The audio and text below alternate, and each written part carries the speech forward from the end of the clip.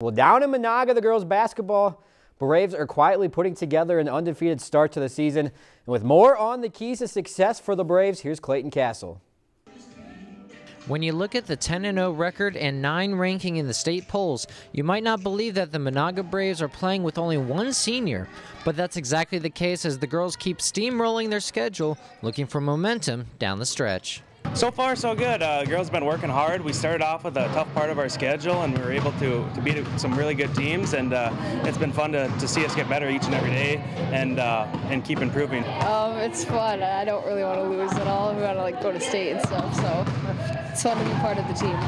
Leah Schwartz is the lone senior, and she says she has seen the program's winning culture develop over time. We worked our butts off in practice, and we got a new coach. Not that that means anything, but slowly we got better.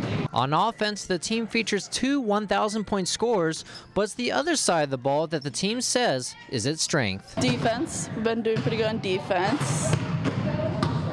Pretty fast, I'd say. Aggressive.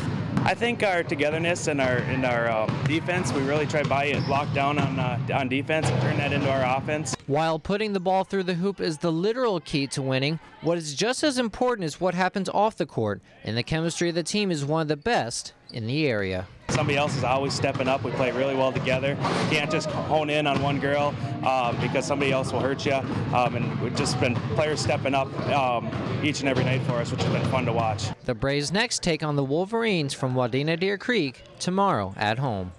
Reporting in Menahga, Clayton Castle, Lakeland News. If you enjoyed this segment of Lakeland News, please consider making a tax-deductible contribution to Lakeland PBS.